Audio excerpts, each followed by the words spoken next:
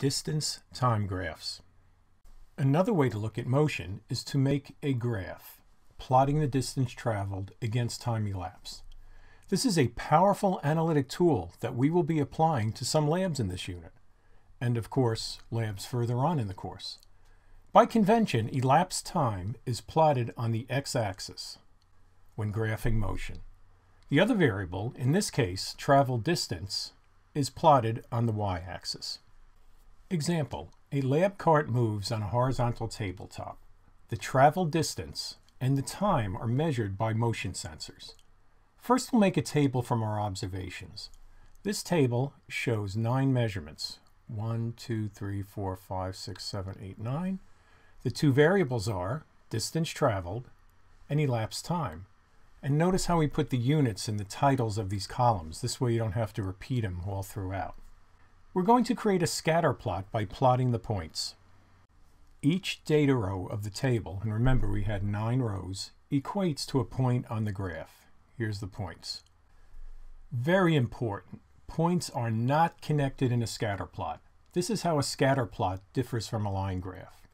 However, we will use a line of best fit or trend line that can help us predict outcomes using the data that you already have. It is drawn on the scatter plot that best fits the data points. It also tends to smooth out the measurement errors that were part of any lab, frankly. There are quantitative approaches to drawing a line of best fit, but a simpler approach will get a good approximation. First, place a ruler or a straight edge on the plot and move it until the edge lines up with the points. Usually about half the points are above the edge and half are below. Then draw the line along that edge. The line does not need to pass through any of the data points to be correct. It often won't pass through any data points.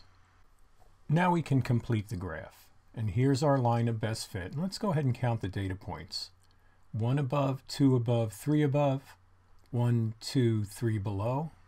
And hey, actually, 2 are actually on the line, but they don't have to be. The line of best fit helps correlate the data, making it possible to make predictions about times and distances that were not included in the data. For any given elapsed time, the distance traveled in that time can be predicted from the line of best fit. And here's the key statement.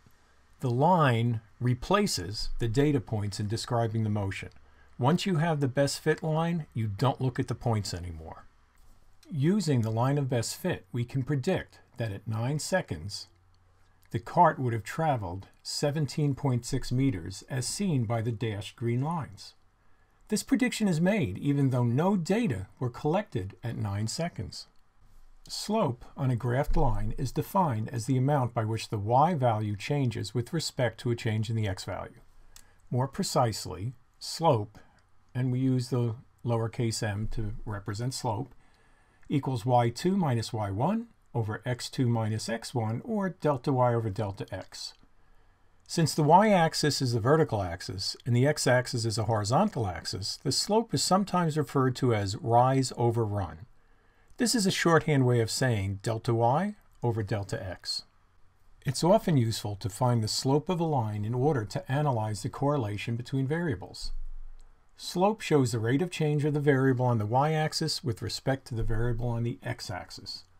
Sometimes, the slope of the line will identify a derived quantity.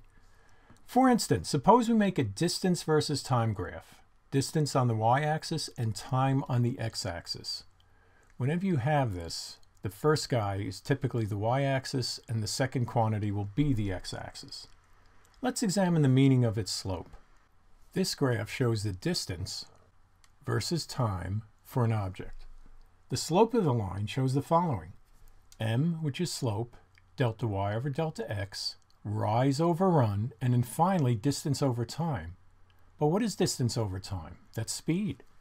So speed is the slope of the best fit line on a distance versus time graph.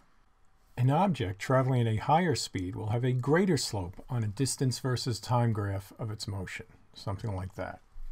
A smaller slope would represent an object with a lower speed. And finally, an object at rest would have 0 slope. That would be a horizontal line on a distance versus time graph. Students will sometimes erroneously count the boxes on the graph instead of using the scale on each axis for calculating the slope. Suppose a student were to calculate the slope of the best fit line to the right using the two identified points on the graph. The student counts 5 boxes up, 1, 2, 3, 4, 5, and then 4 boxes to the right, 1, 2, 3, 4, for this point here. The student then might incorrectly calculate the slope as 5 meters minus 0 meters, 4 seconds minus 0 seconds, and get 1.25 meters per second. Okay, so obviously that's wrong because we said incorrectly. So let's look what the student should have done. The student should look at the scale and identify the coordinates 0, 0, right here, and then the other one is 4. This is a 4, and this is a 10.